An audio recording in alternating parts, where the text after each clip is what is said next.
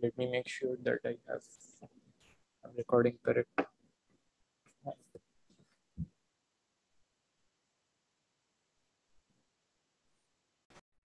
Everything's fine now. So if it is the empty list, then we just output the initial value. If it is not the empty list, let's say the first element is X again, then what we do is, instead of doing the operation first on the outer scope, we basically pass it on to the accumulator. So we do this like that, right? Yeah, that seems to compile. So if I have some things like 1, 2, 3, 4, let's say this is a list. Folder will work on the list like that. Like imagine that there is some operation going on in here. So it does something like that. But fold L will do it in the other order. So it will do it like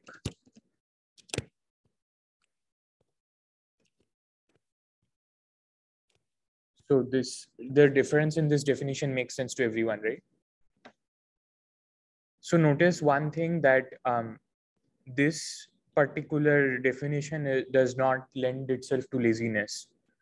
So for example, in the past, we said something like if I have my folder and then I take something like that, and let's say I have this and I do this. This just gives me the head of the list because this operation is lazy. It doesn't depend on the second argument. But I can't do something like this because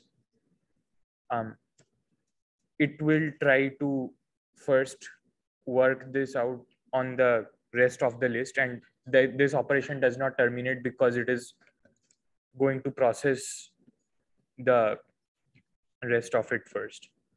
So does it make sense to everyone why this thing cannot be lazily evaluated?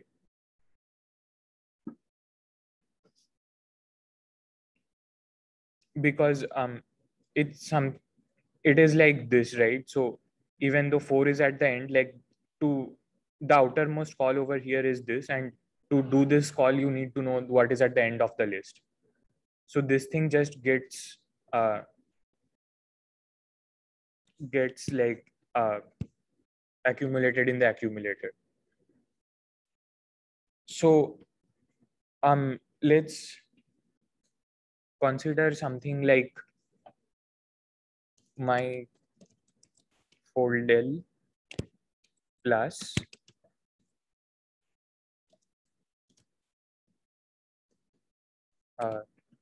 so this takes a while, and how this thing is done is something like this. It is done, it looks basically something like that.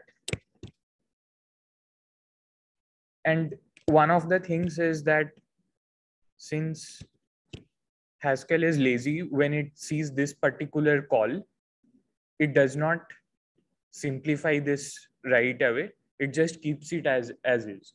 So what I mean by that is like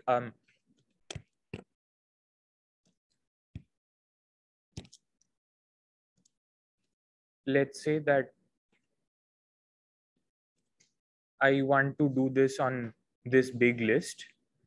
So in the first, after the first call, it looks something like, let me turn off the copilot again. So it looks something like 1 plus 2, and then it is something like 3.1 million. And then after the second call, like after it processes the next thing, it looks something like that. And this big thing over here, this gets piling up. So at the end of like the several steps, what you get is some big thing like that, except that it has a million. In this expression, there are like a million nodes rather than just 4. So this, yeah. So here what I'm doing is I'm looking at how much time it takes. So you can turn this on by doing this command.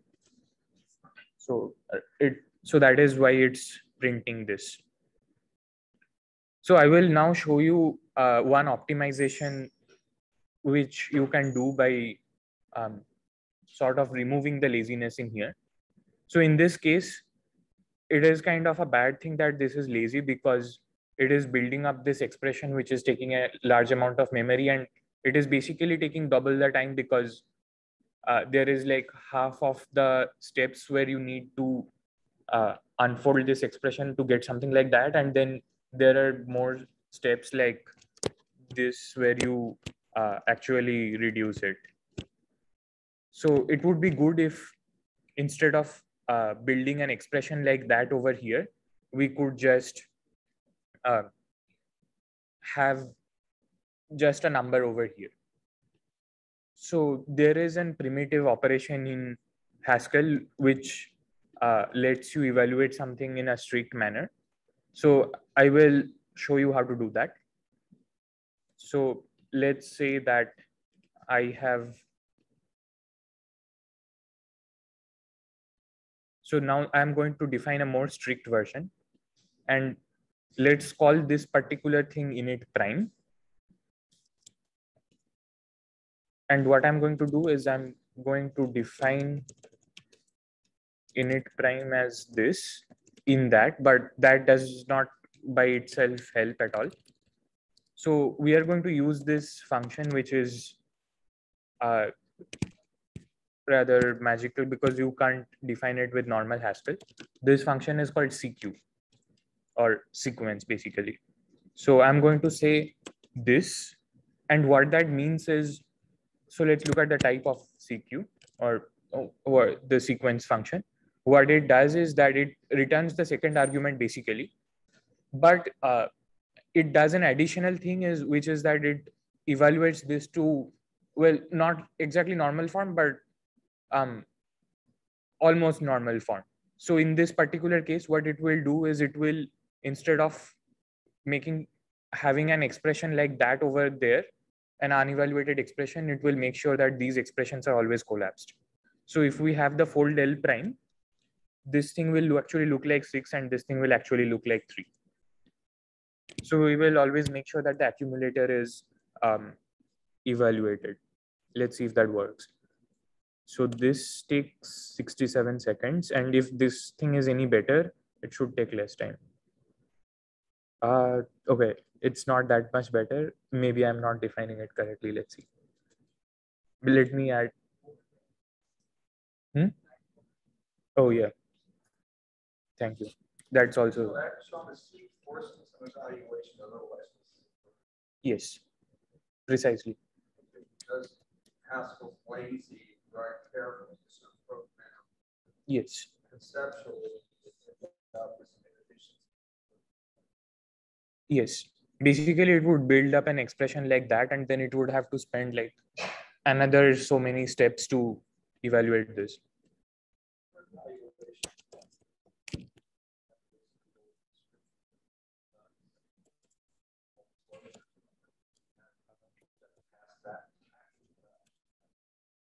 So this takes 40 seconds with the strict version, 0.40 seconds. This takes much more.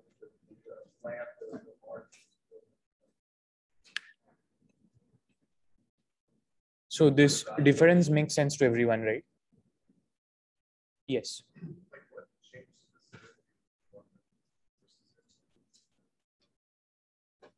So I have like added this particular thing, and at a very high level of semantics, this is just this.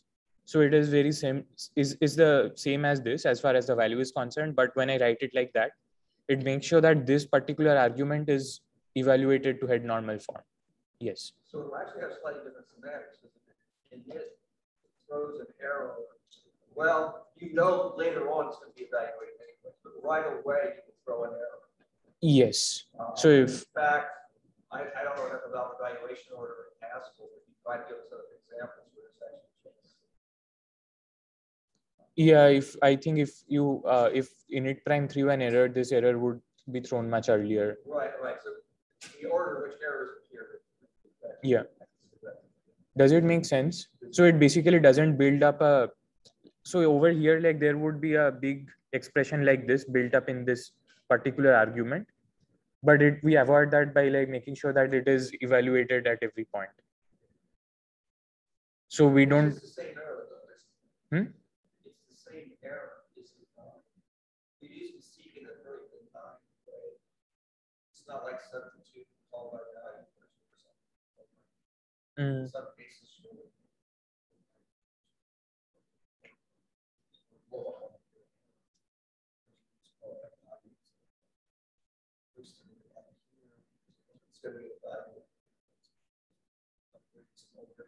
Yes. Yeah. Yeah, there are a few other tricks to like enforce strictness in different places. We won't talk very much about them here. So I want to share another thing. There is a mod, let's say that you wanted to have this particular definition of fold del prime. So this is not there in the standard, in the prelude. So the library that is imported by default is called prelude, but it is a part of the standard library if you import data.list. So now you can have this fold del prime, which is basically what I have written as fold del prime. So actually I will take a break to show you this particular library and how you can access these things. So if you, this is a website called Hackage, or similarly there is something called Stackage, and in data.list, like you can see all these functions defined, and if you need to use them, you can basically import them like that. So you can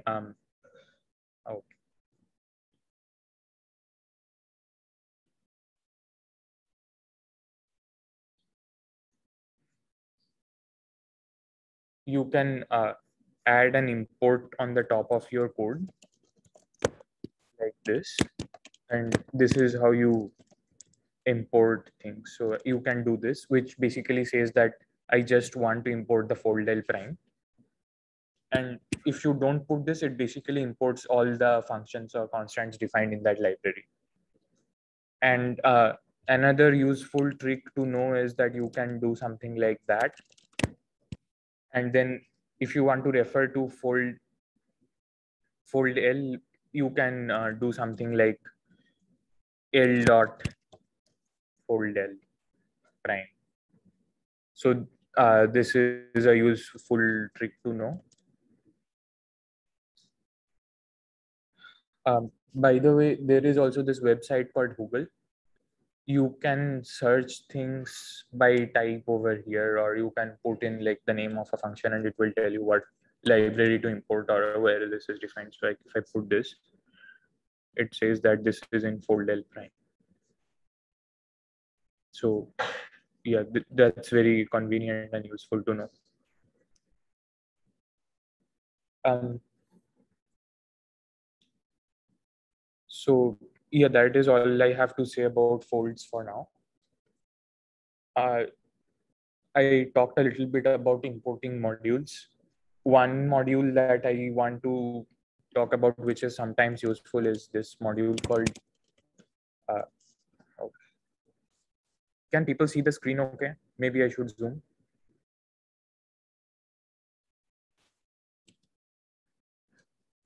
It's something called debug.trace. And this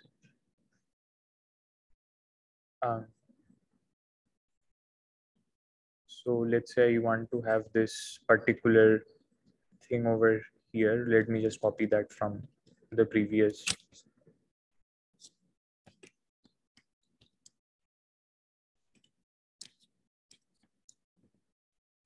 Tab. So for some reason, let's say that I want to know what arguments these are being called with. So I can add this particular piece of syntax. Actually, this is not quite syntax. I will tell you how this works. So this will print an extra message on the screen saying that this happened.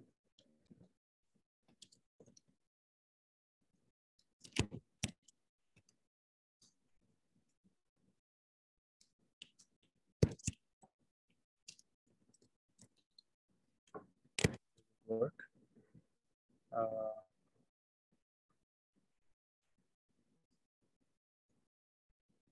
Okay. Yeah. So if I call cylinder, so it prints this extra thing.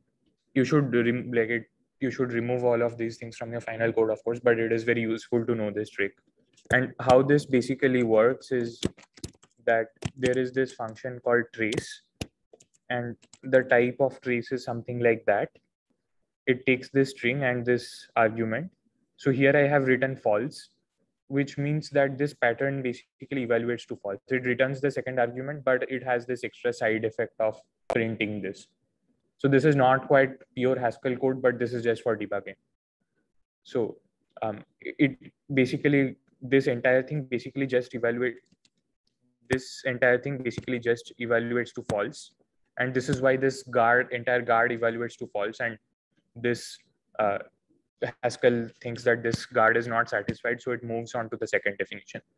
It's just a useful trick to know. Okay, so now actually we will talk more about different kind of types and data types we have in Haskell. So the first thing I want to start with is what I call type synonyms. So if you want to define a type synonym, you can do something like this. So let's say I have a list of integers, but for some reason I want to refer to that as an increasing list. I can do this.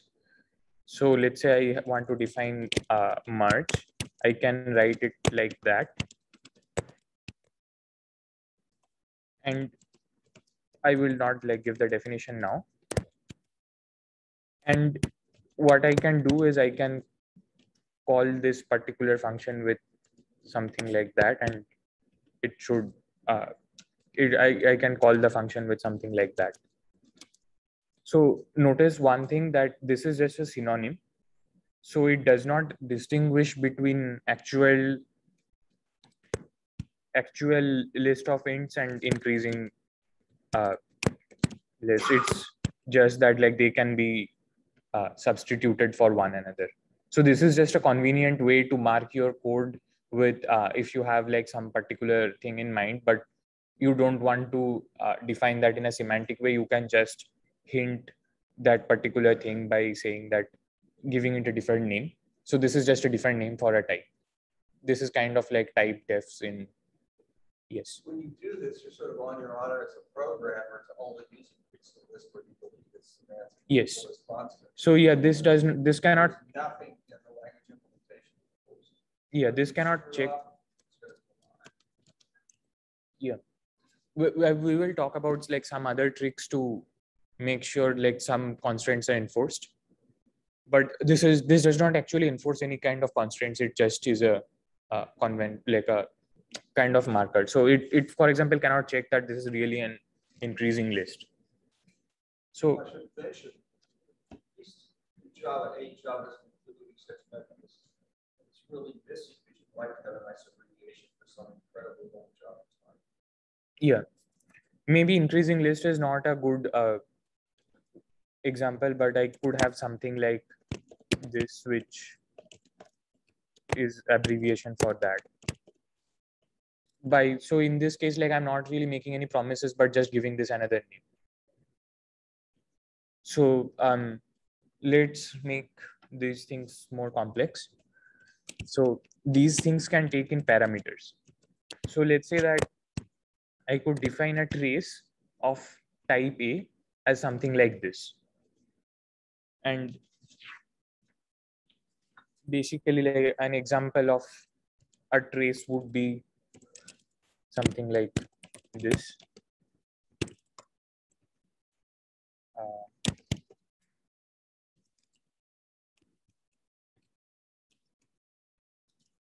So this is a trace. Instead, this basically stands for int arrow int, since this particular A has been instantiated with int. So this is basically the identity function on integers. I'm calling this a trace because you can think of this as an infinite array like that, and for each of the elements there is a particular value, but this is a infinite array. So these are the indices. These are the values. So yeah, this is just a way to make this synonyms, and it's good to know that these things can take in parameters. So now let's say that yeah. So it looks to me like example traces effectively the identity function. Yes. So actually we can write it like that, and it's fine. And so they indistinguishable entries? Yeah. I mean, this particular thing is like has the type a arrow a, but when I bind it, it is like that particular type is instantiated. Yes. So in this particular kind of forming like type definitions, these things are interchangeable. Like I could write int arrow int wherever I want, as well as int function. They are like interchangeable. But what if I want something to be non-interchangeable? So let's say that I want to have some kind of values in my program which express some distance in feet. So I could write it like that. And this time it's basically a double, but it will have an additional constructor saying that this is a feet, like this value is in feet. So how do you use this kind of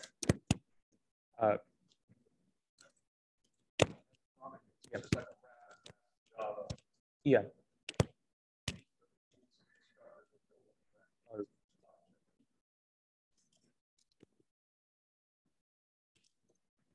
If I want to do this, I can say, I think it will like figure that out. So I have to use it like that. And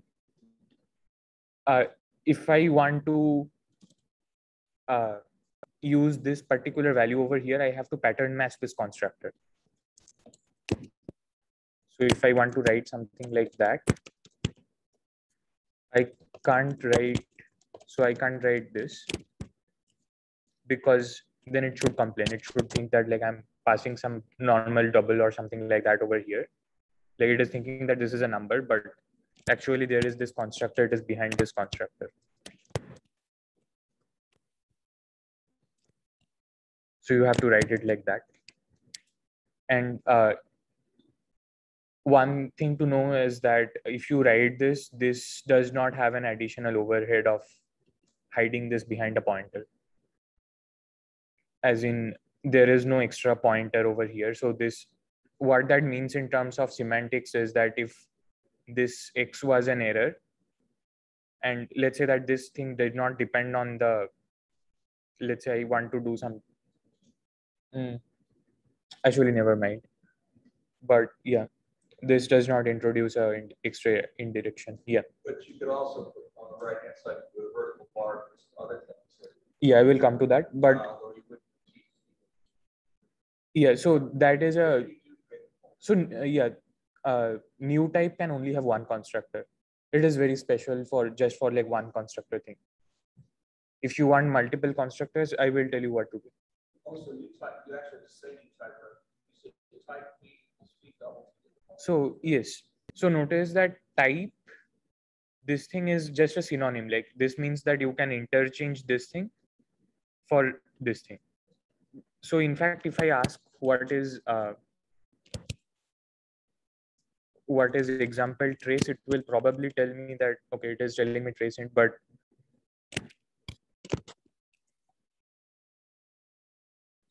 anyway, the point is that like you can interchange this for this in this particular case, but in this case, like you can't interchange double for feet.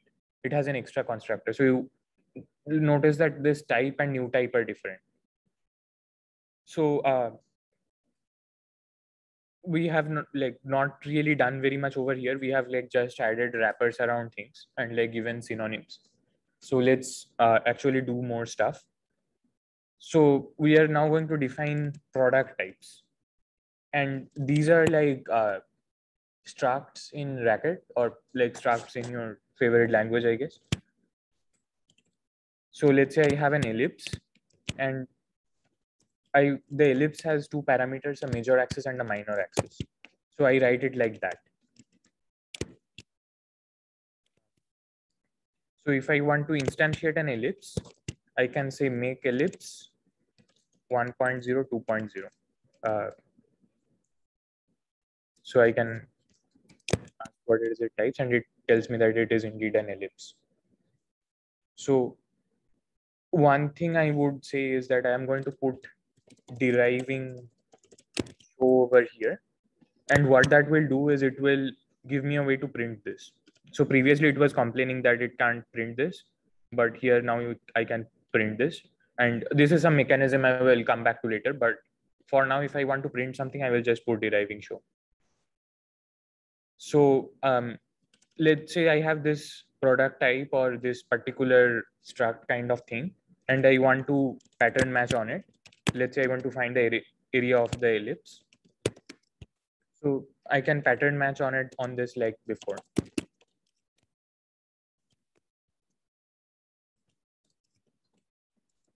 So this is the name of the constructor, but these are just variable names. I could have called them X and Y.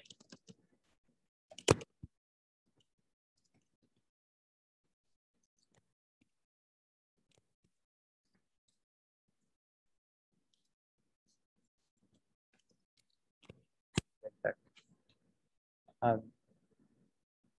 So yeah, this is how you pattern match on these product types. And another thing to know is that I have written make ellipse for the name of the constructor over here, but usually it is very common to, especially if there is only one kind of thing, it's very common to call the name of the constructor and the type the same thing. So I can do this. And in this case, I can just make the ellipses by just calling ellipse. So notice that this particular thing and this particular thing are different things. So this lives in the world of values and this lives in the world of types, and they are not the same. So I can ask what is the type of ellipse, and this ellipse is referring to this, and what should be the type of that? What is the type of this?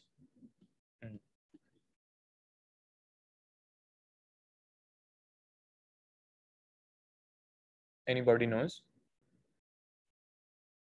So the type of this is, well, it takes in two arguments which are both floats, and it gives me an ellipse. So the type of this is float arrow ellipse, right? And this ellipse is not the same as this ellipse, like I just said, because this ellipse is the constructor and this ellipse is the type. So another interesting thing about this product types is what is called record syntax, and you already have this in Racket, is that if you want to assign names to this, you can do this. So you can still pattern match on that, and like I could pattern match it like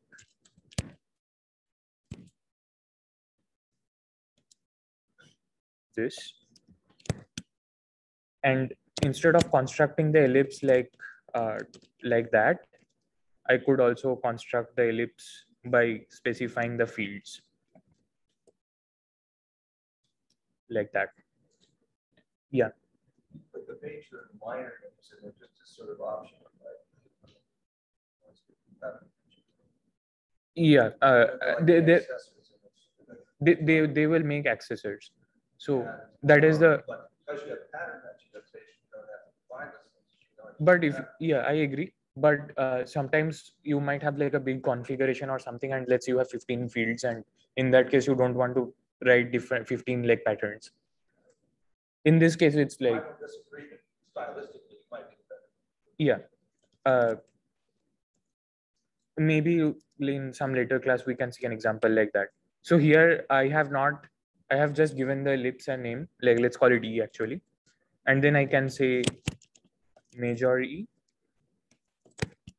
minor E. Does it work? Yeah. If you had to put those major colon, colon, or minor colon, colon in the data definition, then you wouldn't have the names for accessories. You could independently, I guess, define major, minor using pattern matching, right? Yeah. Or you could directly write pattern matching, as we pointed out in a lot of situations. Yeah. So another cool thing about this pattern matching syntax is you can do updates. Like they're not like mutation updates, but they like, let's say that you have this ellipse E whose major is 2 and minor is 3. Well, it should have been the other way around. I can construct another ellipse from that, like that, which has the same minor. So yeah. Can someone tell me what is the type of major according to like whatever this is?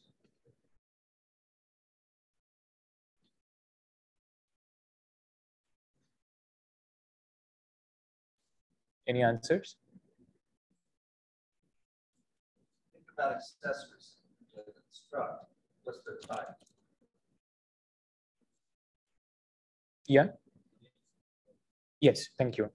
So exactly.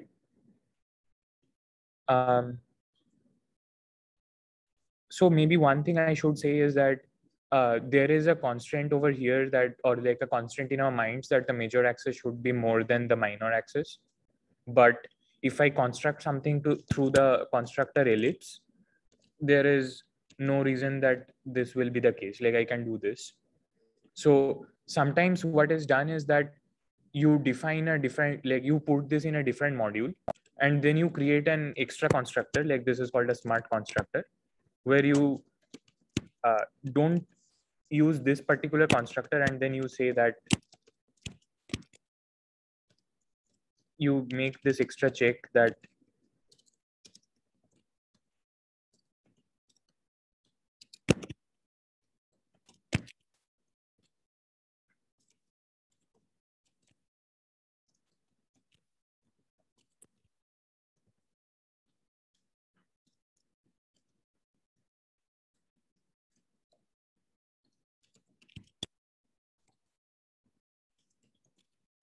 so I could, instead of using this constructor, I could always insist on using this particular constructor. And then when I do that, I would make sure that whatever objects are constructed have follow this particular pattern. Like this is not some guarantee that is given to you by the type system, but you can impose this on the users of your library, but by not exposing this constructor and just exposing this constructor instead. So this is a trick that sometimes people use. So you may want to do something like that for this increasing list. You can't do this with type synonyms because they're interchangeable, but you could make it a new type and give it some kind of smart constructor so that the lists are indeed increasing.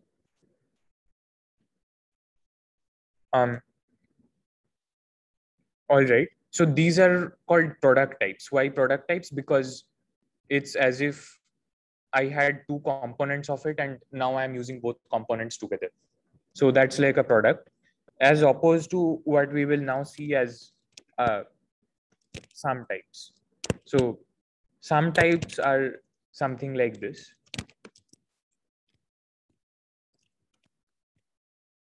where I'm not going to write all of them. And then I'm going to say deriving show because I think it's good to.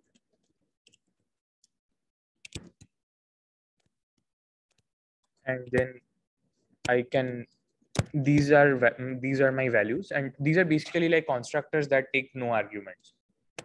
So if you have used C or C++, these kind of things go by the name of enum. And the difference is that in C, the compiler will convert these enums into integers, but here they are like of a new type called day, and they can't be interchanged. So I can ask what is the type of Saturday, and it will tell me that Saturday is a day. And these are just normal values. So actually most of the time what the kinds of data types we will see are more complex than either sum or product. They will be like either sums of products or products of sum, or like more nested than that. So let's say I want to have something like this. Let's say I want to have a data type which allows for two kinds of shapes. So if it's a rectangle, then I want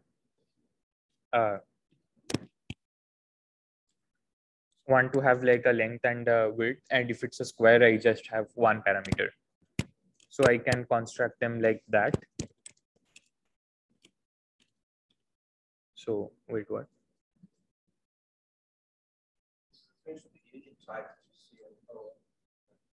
Yes.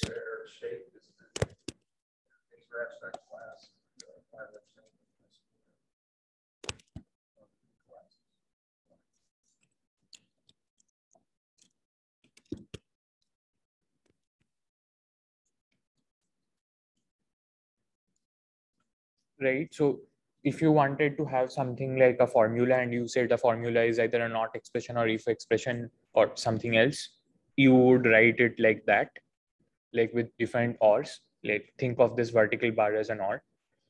So here I had this new type, and here I'm calling this data. So this data is for this more complex things where I have like several sums or products of different things. But if I want to use new type, I can't have a vertical bar in a new type and have different kinds of constructors in the same new type. So yeah, and I can pattern match on these things like that.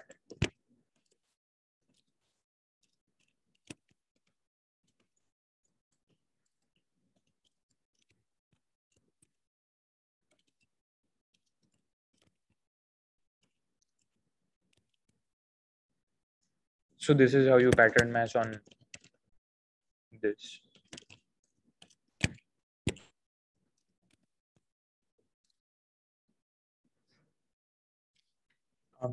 Any questions about any of this so far? No? Okay, good. So now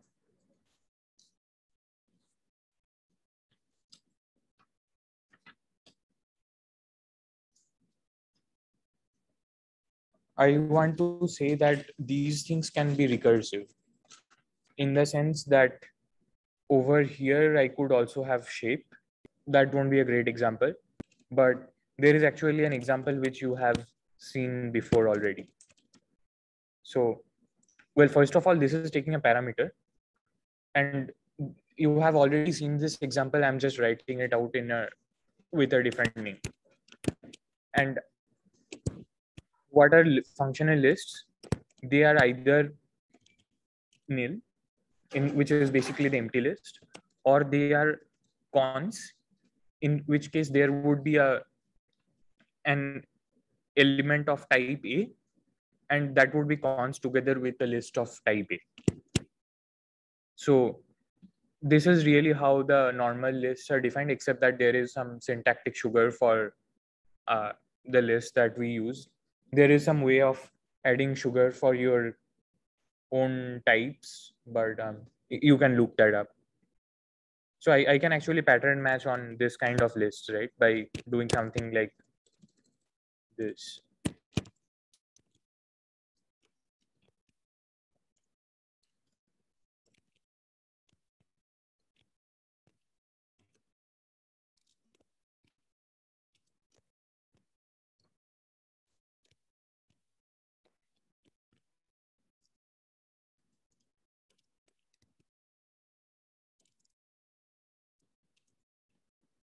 This makes sense to everyone, right?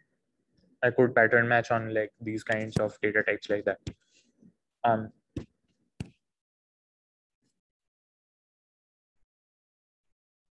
I could also define something like the type of non-empty lists by saying that I either want it to be a singleton or it has more elements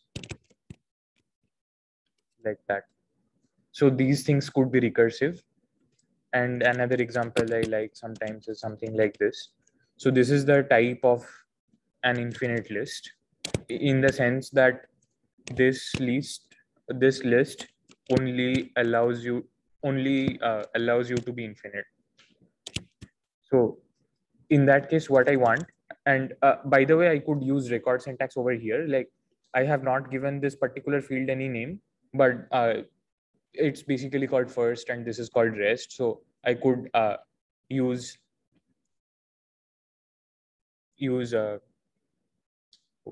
record syntax to have those things. Will that work? Okay. So here is a type called stream, and stream contains a head and a tail, which is also a stream. So this is very similar to list, but it only has the cons case. It doesn't have the nil case. So a stream is always an infinite list. So I can define a stream like that. And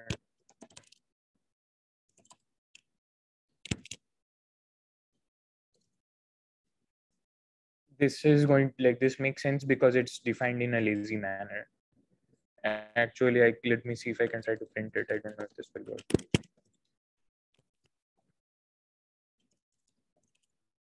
So it's like that, right? Because the head is one and the tail is another thing which contains the head is one. And so this is a. So it tries to print the infinite stream rather than have the stops. Yes. So actually in the assignment that we currently have, you will be programming a infinite tree and some kind of functions to take a finite number of elements from that infinite tree or check some finite prefix of that infinite tree. So that is basically something like this. And now you should know everything in order to work with them. You can also pattern match on these things, right? Like you can. Go ahead. It's interesting. It really has all the cons written down. Just open braces. Yeah, that's because I use them. But it's going to be the ugly form of writing out a list where you say con, mumble, cons, mumble, instead of just saying list, mumble, mumble, mumble. Yeah, that's because I use the record syntax. Like you can remove that. I guess.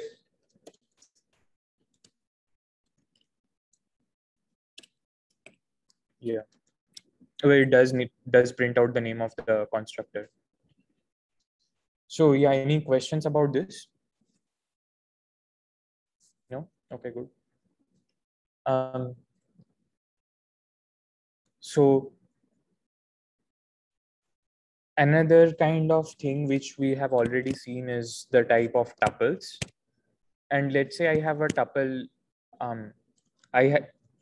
and just like if I have a type A, then I can form a type list of A. Tuples are kind of like that, except that they have two parameters. So like if I have int, and let's say I have char, I have a type which is int comma char.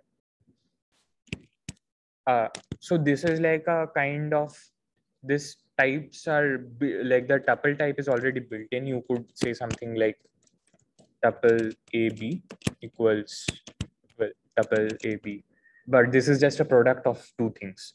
And this product thing is already built into the language. So that because they are like immensely useful. You can also have like tuples of several different things. So you could think of tuples as anonymous products. Why anonymous? Because consider, for example, ellipse. Ellipse is also a product of two things. I could have written ellipse as float comma float, but ellipse is not anonymous because it has the name ellipse. But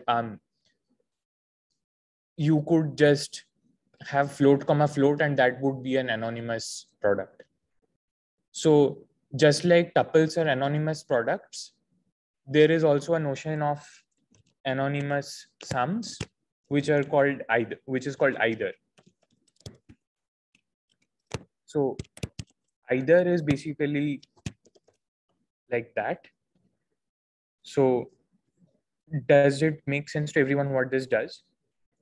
So a value of type either int or bool is so here are some things which look like values of type this. So if I say left 1, this is fine because on the left side I'm getting an integer, if I say write true, that is also fine.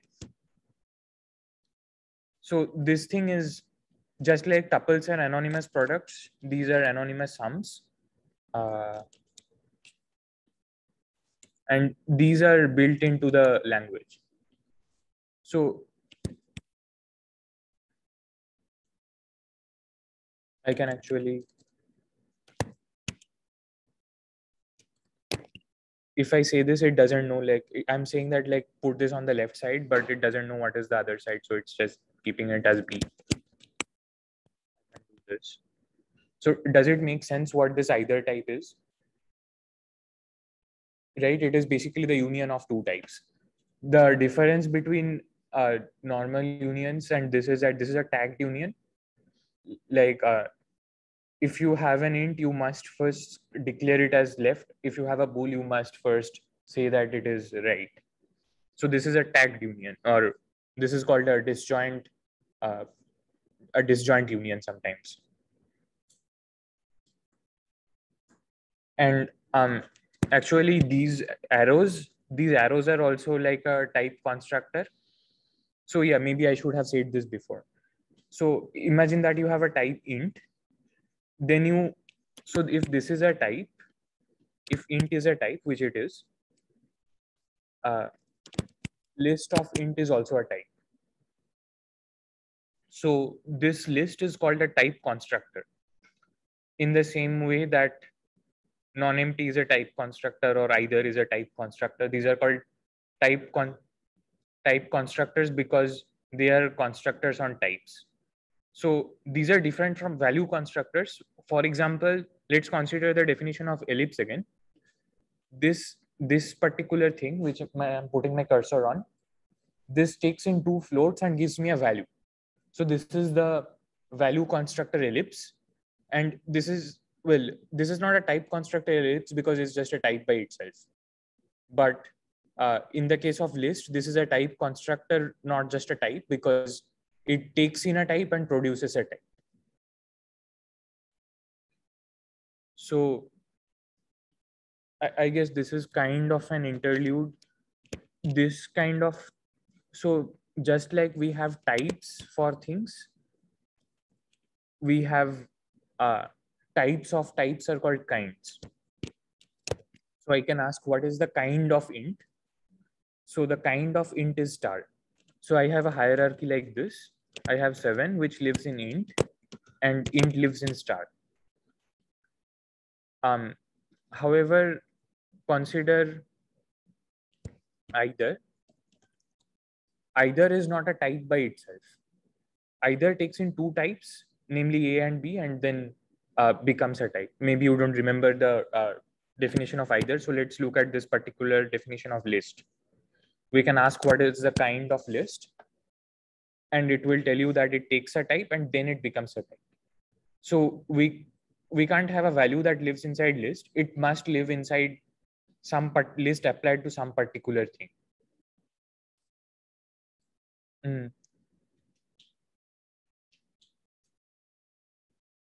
You wanted to say something? Way to get a whole kind inside code. Yeah, with some extensions to the language.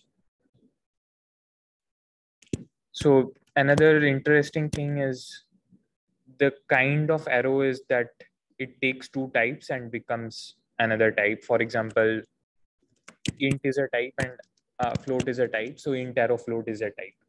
So these are what are kinds. You can have actually more complex kinds, but let's not get into that.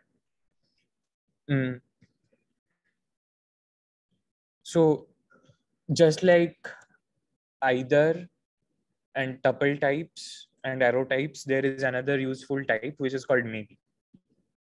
And we can ask Haskell to show us what maybe is. And it says that maybe is, so this is the kind of maybe, let's ignore that for a moment. It says that maybe of A is either nothing or just A. So for example, I could have just 7 and it would think that it's, let's specifically make this an integer. Then this is a maybe, this is not a normal int. So let me explain what this is useful for. with an example. I think that is the best way to do this. So I will define this function called lookup, and lookup has some type like that. So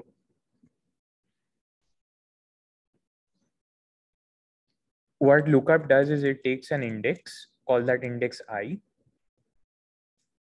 and a table which is indexed by, let's say, integer. So let's say the index and the indices of the table, both of them are integers. So what we will do is we will return the value that corresponds to that particular index in that table. We can do this by pattern matching, of course, but I will do this with filter. So let's say that this is the X is the index and Y is the value. Actually, let's call that, call it by that. Actually, let's call it. So we can filter all the elements of this list like that. And this will give me a list where all the elements are, all the indices are this key. And then what I can do is I can take the first element of that list, and that first element would be a key value pair. So instead of returning the first element, I want to return the second component of the first element, which would be B. Let's see if that type checks. Yeah, it does type check. That's good. So I can use something like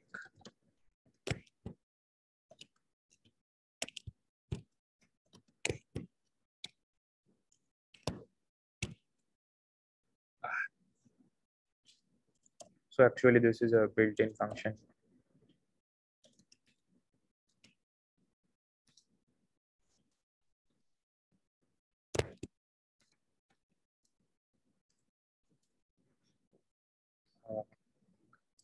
So yeah, that's how lookup works, right?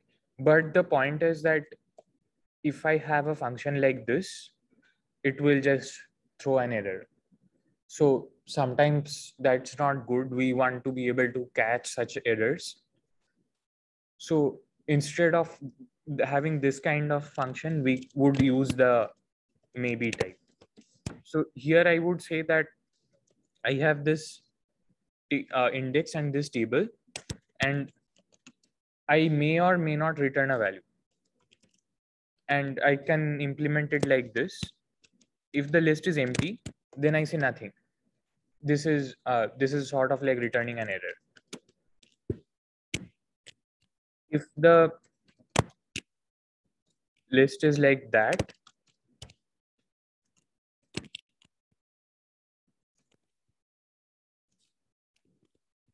so here I can check that whether I is equal to k, then I can just say that return the value. Otherwise, I could say do the lookup on the rest of the table. So now if I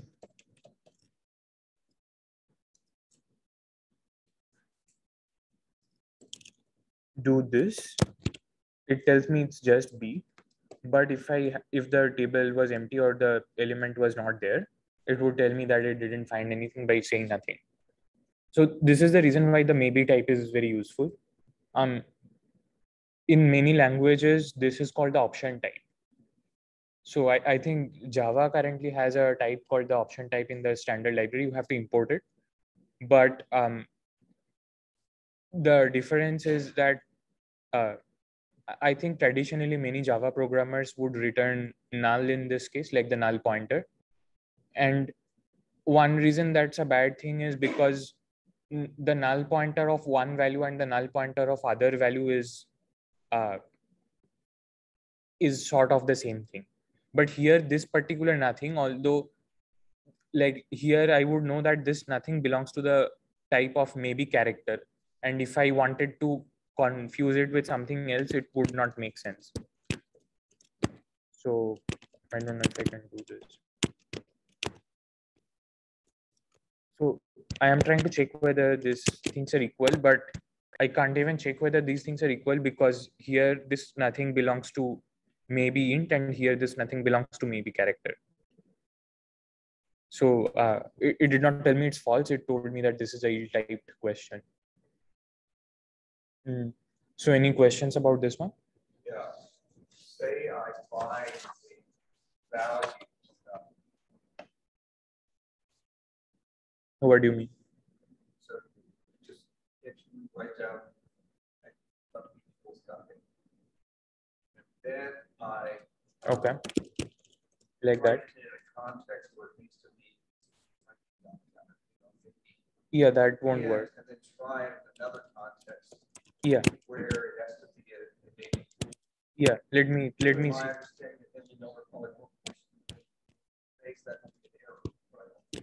Yeah, yeah. I think I understand your question. So let's say that, or let's say that I have this thing which takes in a maybe as input, and regardless of what it is, it always gives me the answer 7. And let's say I have another thing which is nothing of type int.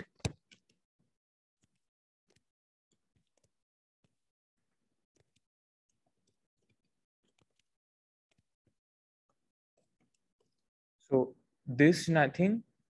So yeah. Actually, let me make another copy of this to illustrate the point.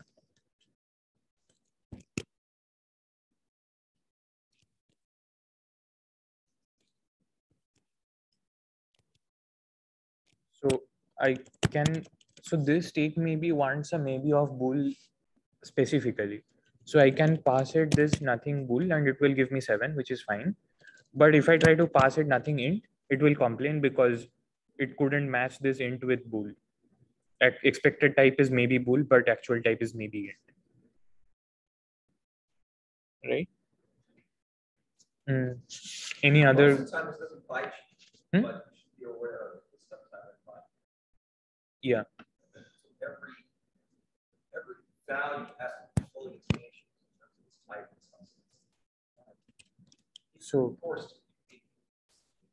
the variable's unspecified until it has to. Yeah.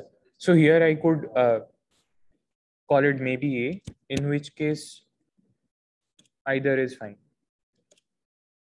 And if I don't give it a type, it would call itself maybe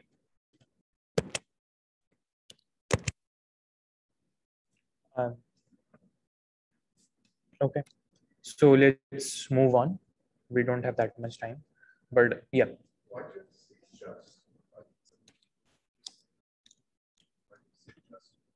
Yeah, so if I say V, then that would be a type. The type of V is B, but just is the thing that embeds B into maybe B.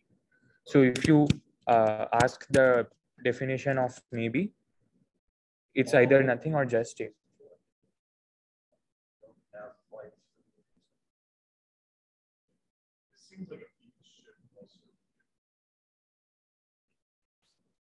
No, because V is of type B. If I wanted to embed it in maybe, I will have to say just. It doesn't automatically do that. It's kind of like if I want to use like a list containing 1, that is not the same as the number 1. It is like that. So yeah. So the next thing I'm going to talk about is actually something we have seen before. We have this thing over here, which I'm calling deriving show. And I have been just wiping it under the rug for some time. But let's try to understand what this thing is. So I can ask GHCI for information about show. Well, that's a lot of information. But what it does tell us is that it is a class. It is not a type. And it has a kind, like the kind of it is star arrow constraint. So what does that mean? So the idea is that when you say deriving show, it automatically defines all of these are like not so much important, but like the most important thing is this. It automatically defines a function called show of type A arrow string. And we can ask what is the type of show. And it says that I can given some type A, I can give you a string, but this type has to satisfy this constraint called show. So I could ask, so I could type show of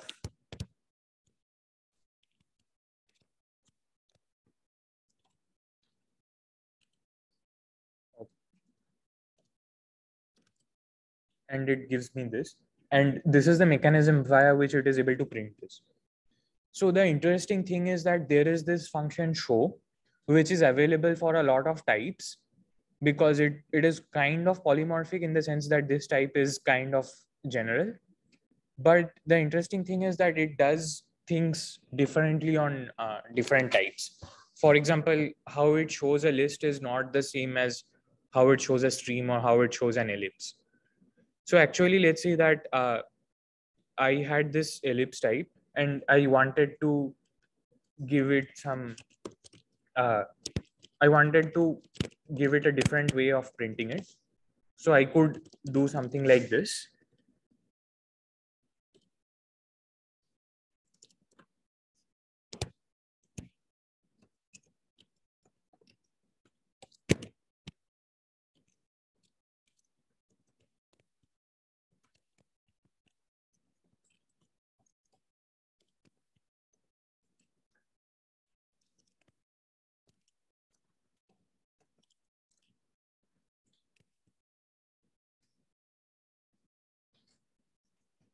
So if I want to pattern match on this, all of this need to be the inside of parent because they are not different arguments.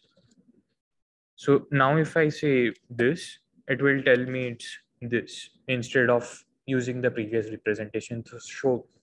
So this show is, it's possible to define your own show. And the interesting thing is that this show, even though it's polymorphic, it does differ, like behaves differently on different types. Like if I have a my rectangle, it will not tell me whether it's a square or not. It will do this. So how we do this kind of thing is what is called ad hoc polymorphism. So here, for example, if I have, for example, let's say this particular example, safe lookup, it does not depend if it does not behave differently depending on what type B is. However, show does that. So this is called parametrically polymorphic.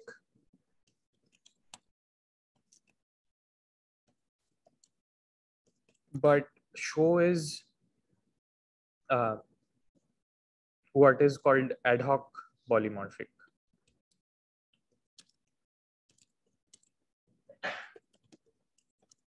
And the difference between these will be denoted in the types by having these constraints. So here, if you look at safe lookup, this B is just a B. But if I ask for show, it has a constraint like that. So these things are this thing called show, for example, this is called a type class. And the type class lets you define different instances of this particular function show. So again, I could look at this type show, and what it tells us is that this is a class which has to have this. So think of this as more like a Java interface rather than a class, in the sense that this thing is always abstract, and you have to give this a definition if you want. So this type A is a member of this class. When you say instance show ellipse become a member of the class show.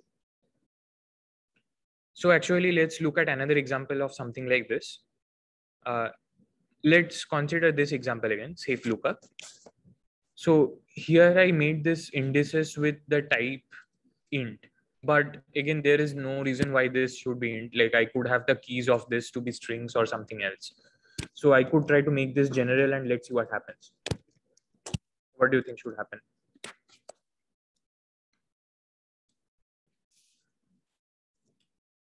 So here it says that I'm using equality over here, but this A, on this A, equality is not necessarily defined. And the point is that this, to be able to use equality, we need to know what equality means on that type. So for example, if you have two functions, it is not clear how to test their equality. You can try to test it with a couple of inputs, or you could just always say that they're different, or you could look at pointer equality or something like that. So it is not clear how to have equality on certain things. So I could say EQA over here to make sure that this equality makes sense on this thing. And now, so if I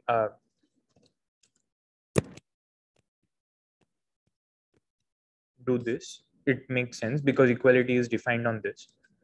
But if for some reason the keys were ellipses,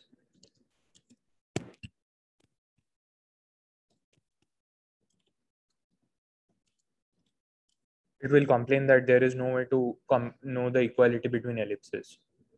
And well, ellipses are really simple things. So, well, at least in this case, so I could just say deriving EQ over here, and this will automatically tell Haskell how to define the equality for ellipse, which is simply that the ellipse is equal if the two ellipses are equal if their major axis and minor axis are the same. So now it works. Any questions about this?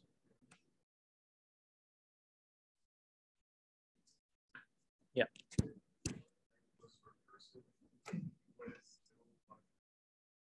Yes. Yeah. Yeah, actually this deriving mechanism goes quite far. I think we can do that. Oh, we need to put parent. I don't understand why, but you can define them on recursive types as well. I think, yeah, so I think how that works is that, like, if you wanted to do this, it would need to assume that there is an equality on A and use that equality to infer the equality on this. So actually we can, I will show you how to do that in a minute. That's a good point, thanks. So actually if I bring up the information for EQ,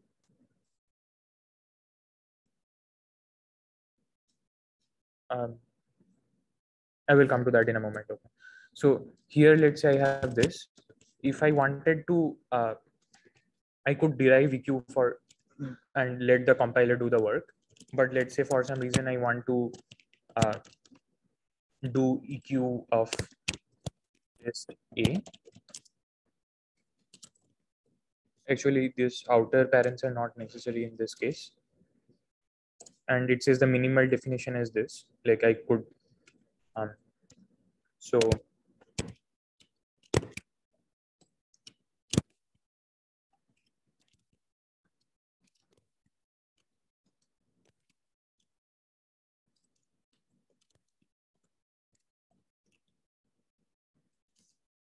I have to give them different names. Otherwise, it will complain that like those L and that L are not the same. Then I will have to say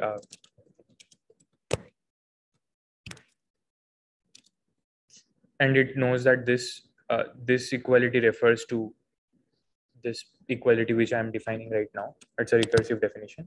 And if I try to check if any two other things are equals, then that is false. So do you think this will compile? Well, no, because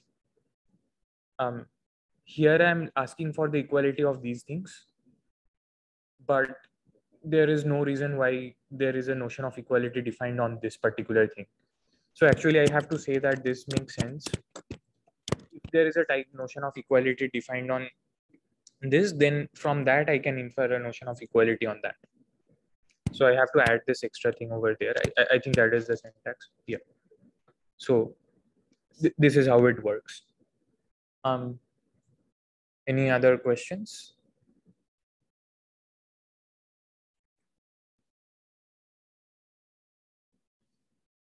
let me see another thing. So last time I defined this quick sort, and actually I have defined this on integers for simplicity, but there is no reason this has to be integers, right? And if I try to do this, it will again complain. Anyone wants to say why?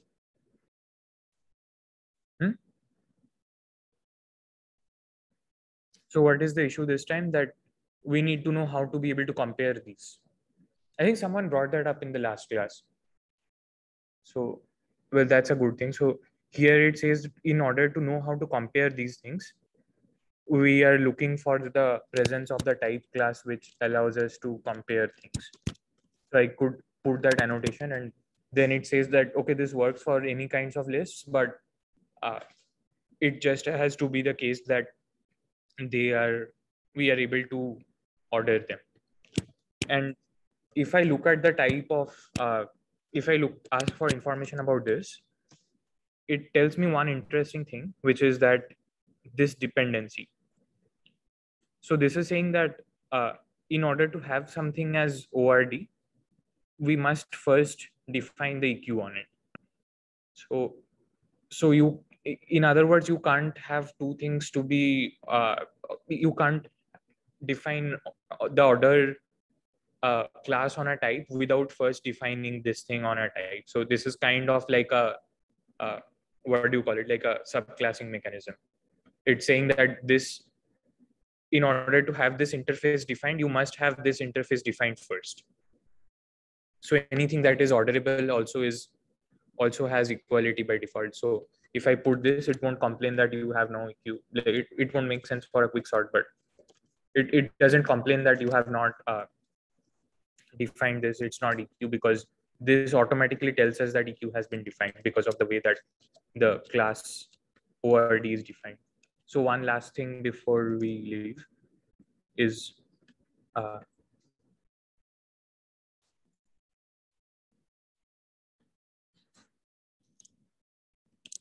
so I had this scalar product which I had defined on floats.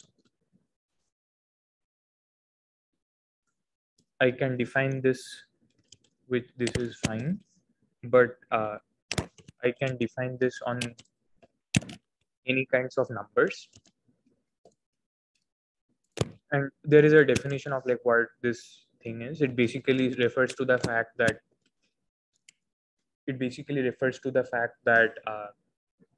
you have a notion of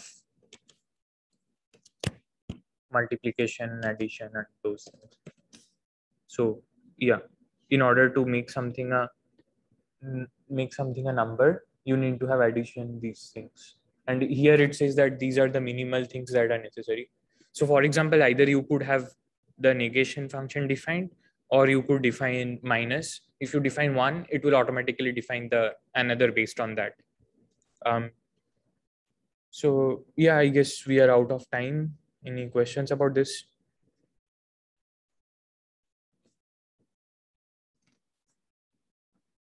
No?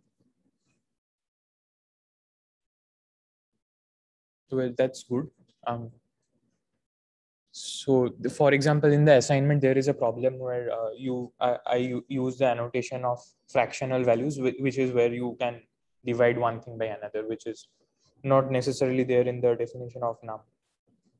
So you might see this annotation, the fractional annotation, in the assignment. Okay. In the next class, we will talk about some more things about type classes.